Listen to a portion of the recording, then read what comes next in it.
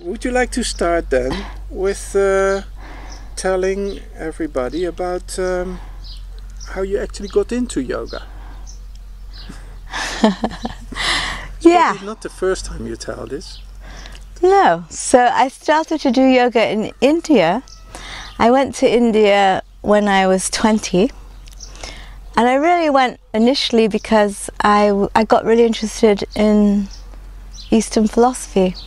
And I've been reading loads of spiritual books, and I've been meditating, and I went to look for a guru. And so I was more interested in the philosophy and meditation when I went. And I started to do Hatha yoga classes at the ashram in India that I was staying at. And I really started to enjoy doing it. So I was just doing it every night for a year. And then my teacher, who was an American guy, who was studying with Iyengar down the road, and I barely knew who Iyengar was at that time, he was leaving the ashram and going back to America, and there was no other yoga teachers around to teach the class.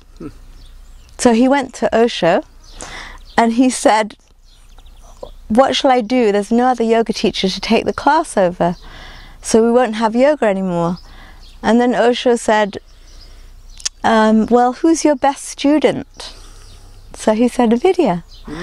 So Osho said, then Vidya has to teach the class. So that's how I started to teach. Oh, well, amazing. Yeah.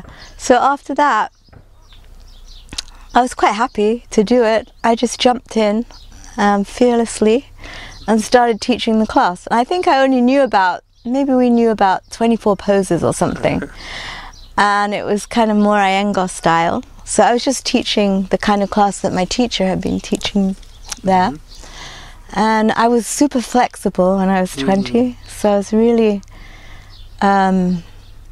good at the yoga that I was doing. So I just started doing that class, and I taught that for 4 years every night in the meditation hall. Oh, wow. And how did you develop yourself then? If you only knew 24. Well, and it wasn't really until I left and went to America that I started to do, you know, a lot more different styles of yoga and have other teachers. And so I kind of just stayed with what I knew. And then I think I had a few books like Light on Yoga. And so I was just kind of learning on my own. But I didn't really get to study with any more teachers until I went back to the States in '81. And then I started studying more. But I continued to teach as well since that time. So I always taught. Like, for me, it was more like a hobby for a long time. Yeah. And like when I lived in Bali for 8 years, I used to teach in my house every night, a class, but it was always free. I used to do it just as a kind of service, I thought. Yes. Because I had a business, and I mean, at that point, I don't really think there were many people who were making a living as yoga teachers back then. So it never really occurred to me to try to do it. Yes. Yeah. So and so I was making money anyway. So I thought teaching yoga as a service was a good thing to do. So I did that for many years, actually, right up until about until I lived in Massachusetts.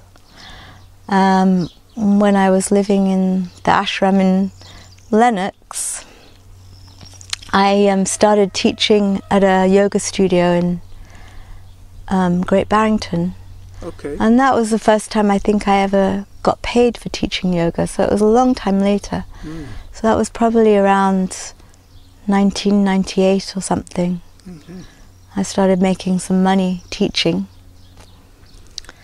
Okay, so before you tell us more about that, can I ask you, what was your draw then in terms of yoga? If you were more interested in the Indian philosophy? What, in the physical thing? Yeah, what was actually what drew you to? Well, Actually, I studied ballet for 8 years when I was a kid. So I did that for 8 years solidly, from like 8 to 16, and I was doing it very seriously because I thought I wanted to be a ballerina. So I was going to ballet classes like 4 or 5 times a week, and it was a real discipline. And so I actually enjoyed that physical discipline, and I think that's why I had a foundation for. So when I missed that physical discipline because for a few years I didn't really do anything. You know, I was doing ice skating, but I wasn't very good at that. Yeah. And I couldn't really find anything that I really liked to do physically. But I was really, you know, yearning for something physical. So when I found yoga, the first time I did a yoga class, I thought, this is amazing. It's exactly what I needed. And I think the first moment that I did it, I was just completely in love with it. And what was it that grabbed you? Well, just I think the physical discipline, you know, like doing something every day as a practice. And also the fact that I happen to have a very flexible body, so I think that, you know, so you're immediately good at it. Right. And also I'd had a lot of training with the ballet, so I think I actually had a mind-body connection already from that. Sure. And so it just was a very easy transition. And and I've always liked physical discipline, actually, like to do some physical thing every day. Like if I miss a day, I don't feel good in my body. So it's always been very important to me. And so I found like yoga was just something you could do anywhere on your own. You don't need anything to do it. You don't need any apparatus. You just need your yoga mat, actually. And so it was something you could do anywhere, and that I felt really great every time I did it. So, but also I think it was like, for me, it was interesting because it was never the main event, you know, of yoga, because the main event for me was meditation and the spiritual side of yoga. And, you know, and exercise is also great. So it was part of the package. But, I mean, I originally went to India for the spiritual teachings. And I think that's still more important to me than the physical practice. But, you know, they're kind of inseparable to me now. Yeah, I imagine. Yeah. Because you've been teaching for how long now? 40 years. It's a long time. Yeah, it's a long time to have a practice. And when did you start teaching other people to become teachers? The first time was 16 years ago. Oh, wow. Because it was, again, something. What's great about this career is it happened very organically, because I never thought about doing it. Right. It all just happened very organically. I never decided to become a yoga teacher.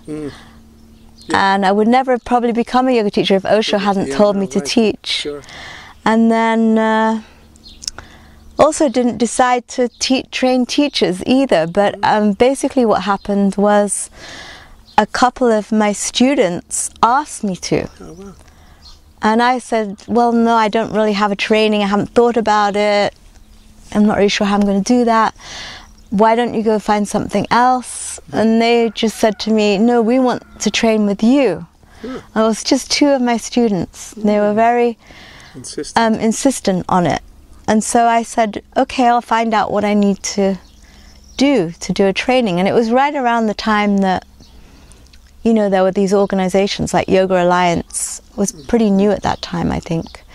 But so I just found out, what does the course need to consist of? And I started to create a course. And so I did create a course, and they wrote me these amazing references, because I had to get all these references, and I sent them, and I taught them the first course. It was while I was 2 people. At Fox Hollow, actually. Oh, wow. Because they came and took classes with me at my house. Oh, wow. it was not that great at that time. It just took me a long time.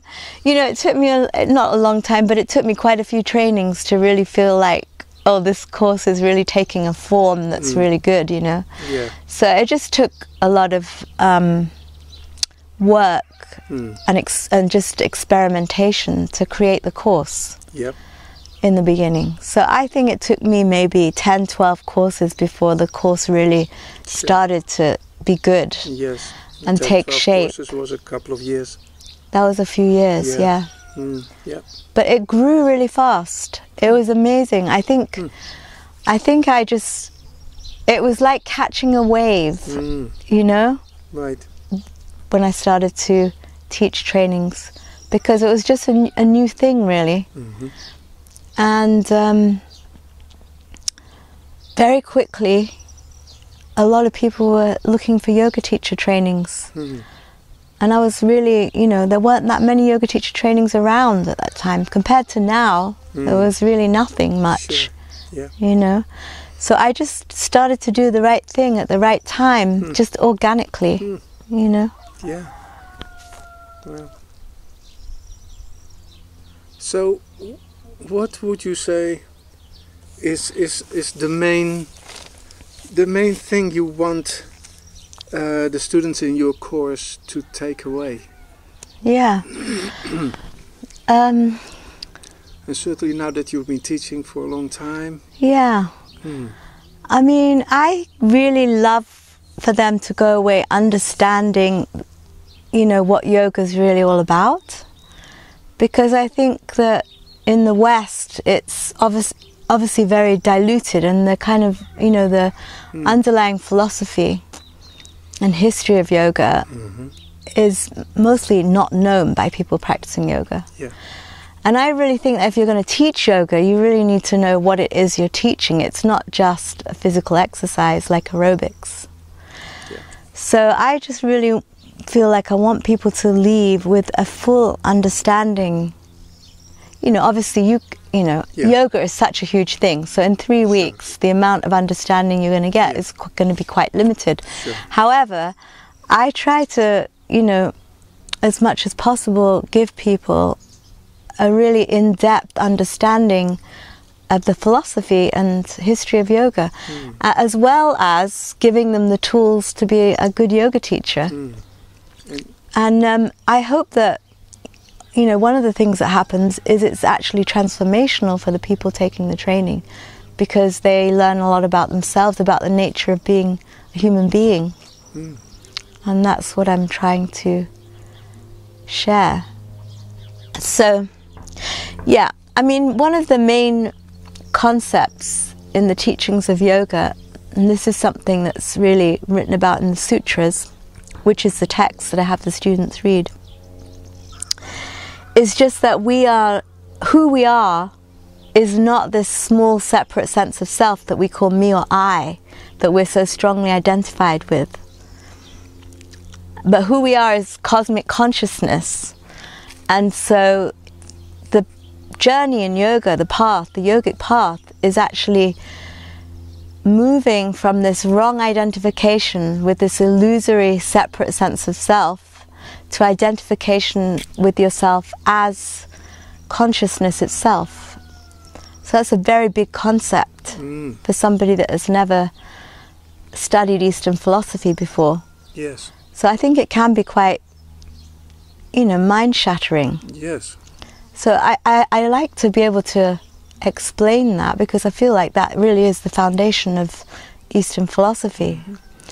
I imagine that many times don't expect this at all. They think they're going to do yoga, exercise, and then they get this kind of a teaching.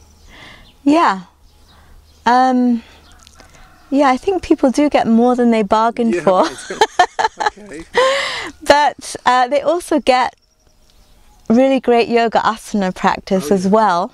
Yes. Because somehow I've actually become a really good yoga asana teacher as well. Yes. And I know that people love my flows, and I've developed my own style of flow. Why is it important to you to convey that message? that we're actually consciousness, rather than, you know, that our identity is consciousness, rather than, like you said, a mistaken identity as being, you know, a body with thoughts and feelings. So why is that important? Because it's the truth, right? It's the blue pill. It's the blue pill. As in the Matrix. Yeah. So, you know, I feel compelled to share the truth.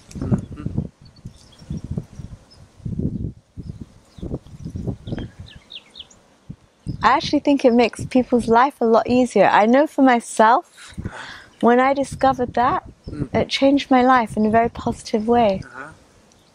Yeah, and I stopped being so self-concerned or worried about myself. And I started to feel liberated by that fact. So I feel it's a very important thing to know.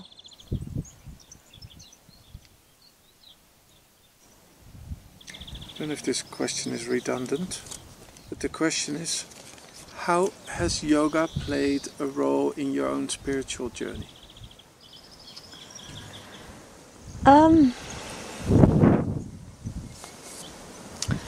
Well, I think that, I mean, yoga's just, for me, it's, as I said, it's the whole thing. And I think that, you know, there are obviously lots of different philosophies in India, but you can really, you know, the basic message is the same, and the non-dual teachings. So I don't really separate yoga from the non-dual teachings.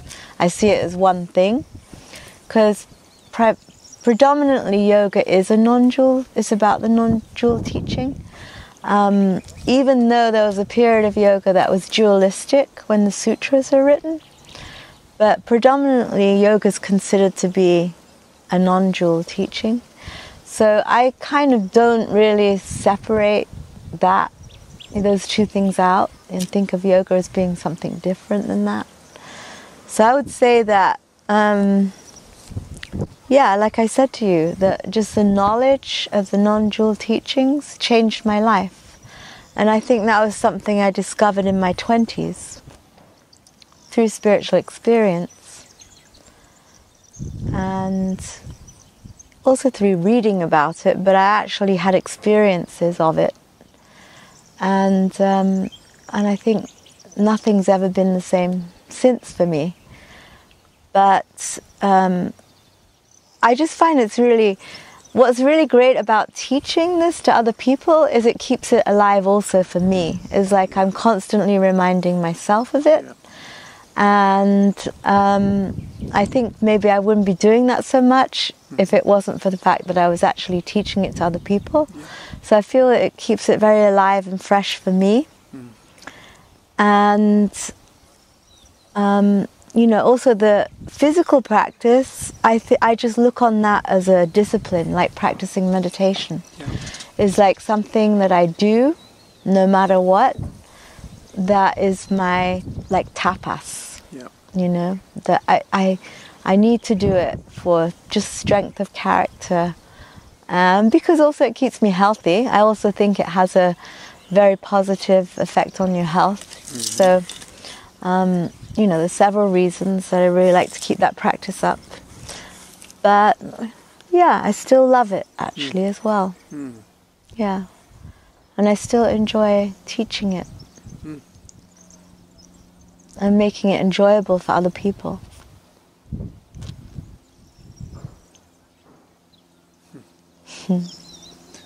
And then who have been the teachers that have been most influential in your life? Well, yoga teachers. Well, when I started studying in the States, there were a few teachers that I really enjoyed studying with. Firstly was Anna Forrest. I did a lot of workshops with her, and I also did advanced training with her.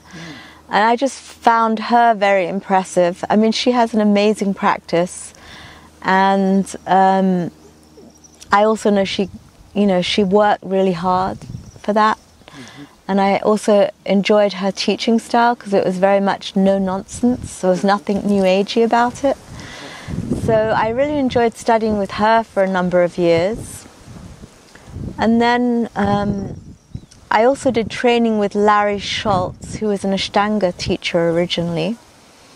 And I think in a way that was my first vinyasa flow influence, because Larry Schultz was doing something he called rocket yoga, and it was really his own interpretation of Ashtanga yoga, mixing the series up. And that was early on where vinyasa flow came from, was just people corrupting the Ashtanga sequences. So, and then also I studied with Rodney Yee, and I actually really enjoyed his style of teaching as well. He was originally an Iyengar teacher, but he also has developed his own style of flow, which is actually very fast. But I also really enjoyed studying with him, and I did advanced trainings with him too. And another teacher I really loved studying with was Patricia Walden, and she is a senior Iyengar teacher, and she's still teaching Iyengar style yoga. And she's also quite she's serious and kind of ferocious in the way she teaches, although she's also a very sweet person.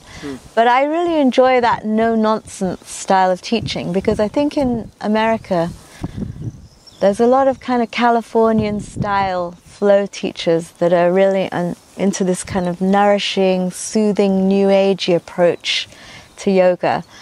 And I personally don't really like that. So I really look for teachers that are very straight, direct, and like I said, no nonsense, in the style of Iyengar really himself. Because I think Iyengar has this kind of ferociousness, but I feel behind it he's a very, he was a very intelligent, wise man, and his way of teaching was quite strict, and I kind of appreciated that. I prefer it really to this nurturing thing that people do in yoga. I kind of like the discipline of it, the spiritual discipline. And so I kind of like teachers that teach in that way. And I've studied with many different teachers in the States, and there's quite a few teachers that I have enjoyed studying with. David Swenson, I really liked his teaching. And Meti Ezrati. I can't really think offhand who else, but I think I haven't really had one particular mentor in terms of the physical practice, but just many different teachers. And also with the spiritual practice, even though I've had several long-term teachers, I've also feel like some other teachers that I've read have also had such a powerful impact on me that I also consider them my teachers. So I feel like I've had many teachers actually. But I think the biggest teacher has just been life itself. Being alive, and actually being alive for an extended period of time. I think that you just learn a lot from the experience yourself. If you're kind of if you're looking to learn, life itself can make you wise. So I think life has been my greatest teacher too.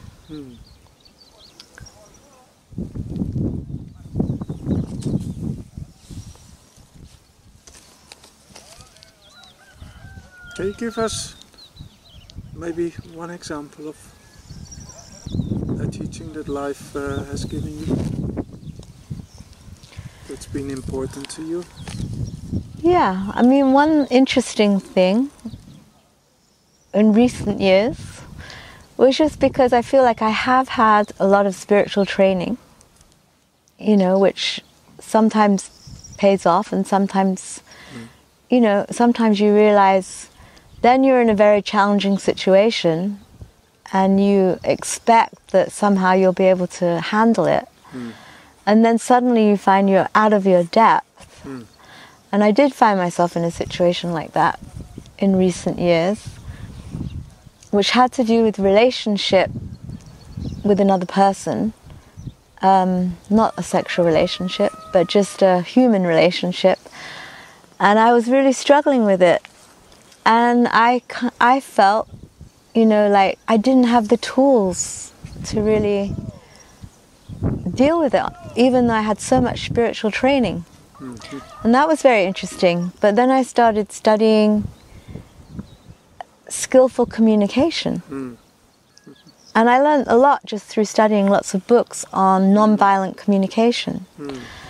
And I realized that there's also like psychological ways that you can study as well that really help you with being a human being. Because spiritually, you know, no matter how much you know, sometimes, you know, you also have to study what, you know, how to, let's say, the psychological ways of responding. I don't know quite how to put that, but, you know, all my spiritual knowledge didn't practically help me. Yes. And so I feel like, but there is practical help out there. So I actually looked for it and found it. And it really worked for me. And it was quite enlightening just to see that I don't always have the answer, Yeah. you know. And I sometimes have to look for help. But there is help out there. Like there's always someone who's figured out something, right? So I feel like as human beings, I don't know, there's so much we can offer each other, there's so much we can teach each other, and there's still so much to learn.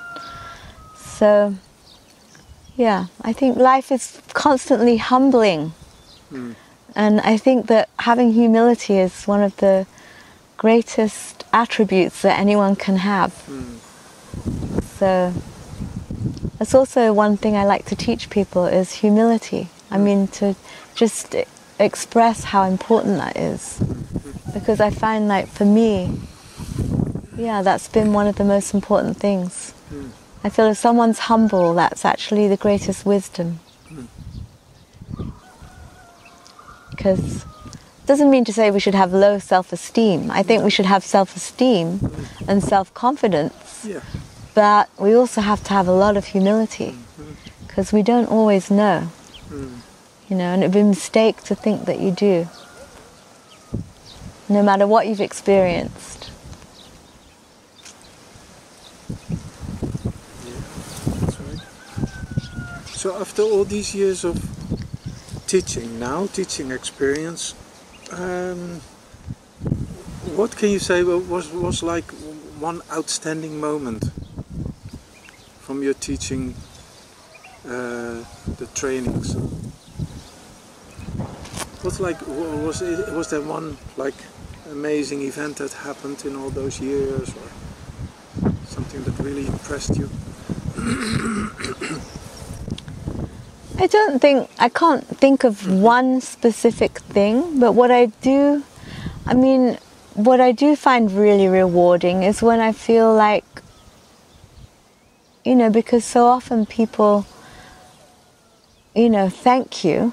And you know they really mean it. It's like they really got what you were trying to teach. And I feel like whenever I feel that someone, you know, really appreciated what I taught, and they actually, you know, they're seeing what I'm trying to share, and it's landed, I find that very, very rewarding, you know, because I just feel there's a communication that happened. You know, and like I know that I gave everything, but I know it was received in exactly the way, with the same kind of, you know, openness and receptivity that it was given in somehow. When I feel like someone met me, you know, then I feel really enriched by that, you know, because I feel like I do give everything, you know. I mean, the thing I feel when I teach these trainings is that I'm able to just, you know, give everything I know, you know, without reservation.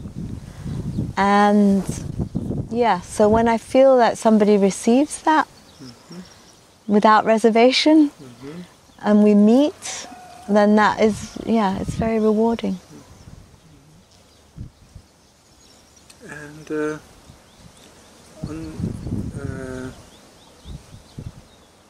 What is the biggest mistake you've made in all those years of training? Biggest mistake?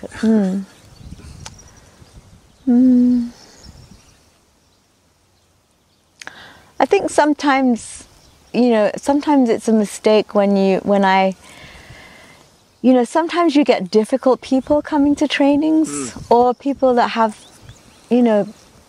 serious problems. Yeah. Even though that, I ask about their health and their eating disorders and stuff on the form they fill out. Sometimes people aren't very straight up about that. Yeah. And then when they come to the training, there's been times when I've really tried to help people that have issues.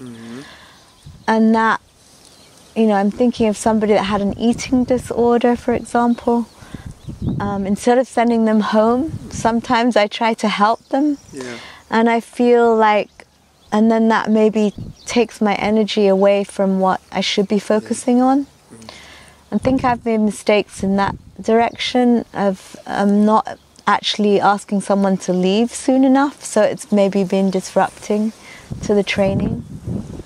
But I think that now I've learned through that, doing that mistake a few times, that sometimes if there's somebody that is being disruptive on the training, that maybe it's better to just kindly ask them not to stay and to, return their money and not have that person be disruptive or take my energy.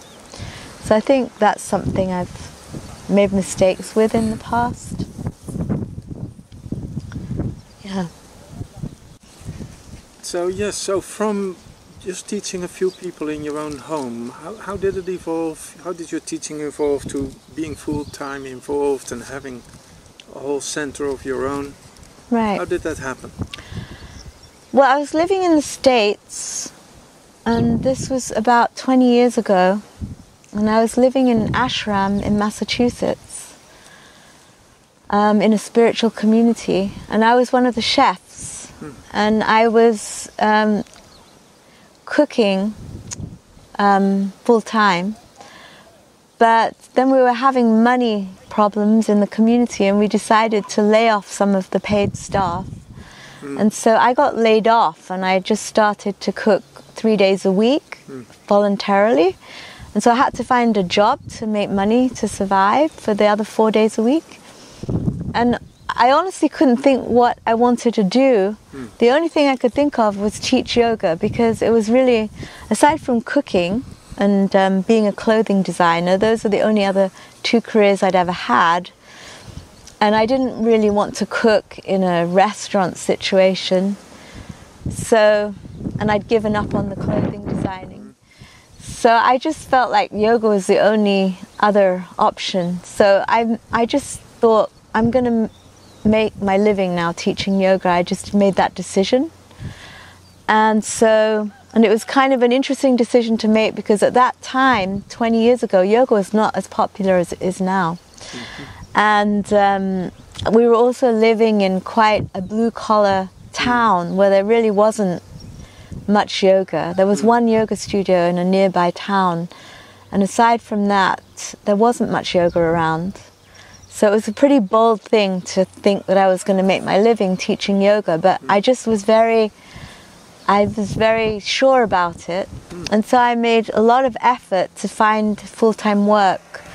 It just took me several weeks, really, of just really focused effort of just looking for yoga teaching jobs. And I was making lots and lots of phone calls, and I ended up with about 18 classes a week. Oh, wow. That I kind of created out of nothing, really. And I've always had good manifesting skills, so I was able to start making a full-time living teaching yoga. And it went actually really, really well. We were lucky enough to live down the road from the most exclusive health spa in the States, which was Canyon Ranch. And I was fortunate enough to get at least a part-time job at Canyon Ranch teaching yoga. And and then I eventually, after a few years of teaching yoga in the area, I decided to open my own yoga studio. And so I opened a beautiful studio in North Adams, Massachusetts. And that was about 14 years ago now. And that studio is still open today. So it was really, that was really awesome to have my own yoga studio and to just create a beautiful space. And also I really enjoy creating the community around the studio and for helping people network and meet like-minded people. And it was the first yoga studio in the area there. And yeah, I'm really happy it's still open today and people are still attending. Yeah, that. So I think what happened after I was running the studio for about 6 years, and then I decided to leave the spiritual community that I've been involved with for a long time. And so I no longer had any reason, I mean, aside from the studio, it wasn't really a strong reason to keep me in that area. Because even though Massachusetts is really beautiful in the summer and the fall, and a little bit in the springtime, it has a very long winter. Yes. And I didn't really like East Coast winters. So I really didn't want to stay on the East Coast. So I decided I wanted to just take the yoga teacher training on the road. And so I started to teach my trainings all around the world in warm countries like Bali and Costa Rica and Thailand and Guatemala and India, Italy, Portugal. I just traveled and did yoga teacher trainings, and that went really, really well. So my training started to become super successful, and I did that for about 5 years, just traveled and taught, and didn't really live anywhere specifically. And then came the point where I just felt like I really needed a home. And I had a few false starts at finding a home. But I finally decided I really wanted to open my own retreat center. And that was when, I